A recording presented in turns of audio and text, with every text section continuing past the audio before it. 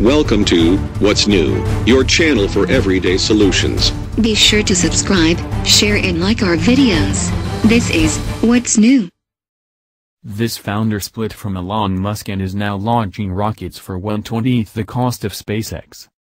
Vector Space Systems, led by former SpaceX exec Jim Cantrell, completed its first mission with commercial payloads while testing in Georgia on Thursday. The company is building low-cost rockets to meet demand from the microsatellite sector.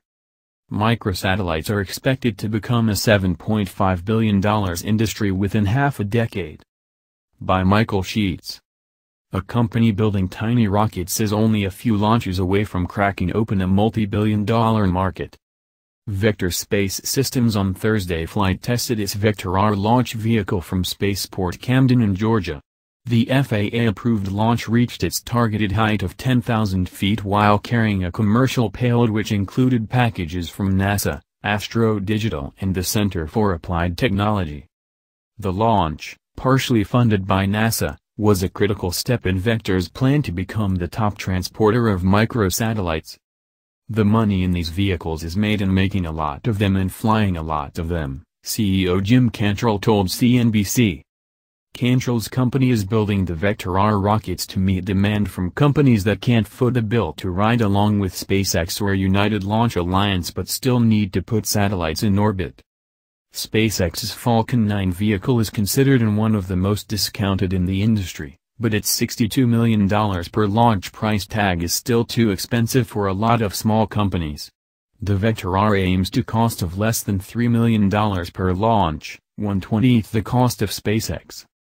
Cantrell was actually part of the SpaceX founding team, but left in 2002 because his dream differed from Elon Musk's, who wanted to build rockets large enough to bring cargo to the International Space Station and take humans to the moon. "We told Elon in the early days to start with a small vehicle and work your way up. Elon kind of had the argument that this was too small, that there's no market to it, which was right at the time," Cantrell said. With a much lower cost per launch and $31 million in funding led by Sequoia, one of the best-known venture capital firms in Silicon Valley, Cantrell believes the Vector-R will quickly reach its goal of flying more than 100 times per year. Vector is in the final stages of negotiating its first customers.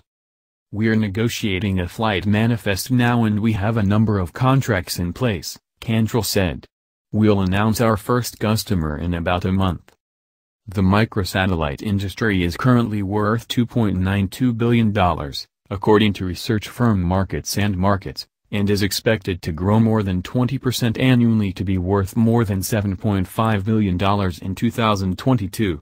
Potential competitors in the sector include Rocket Lab, who has a launch site in New Zealand, and Virgin Orbit, who will begin testing its Launcher One vehicle later this year. Welcome to What's New, your channel for everyday solutions. Be sure to subscribe, share and like our videos. This is What's New.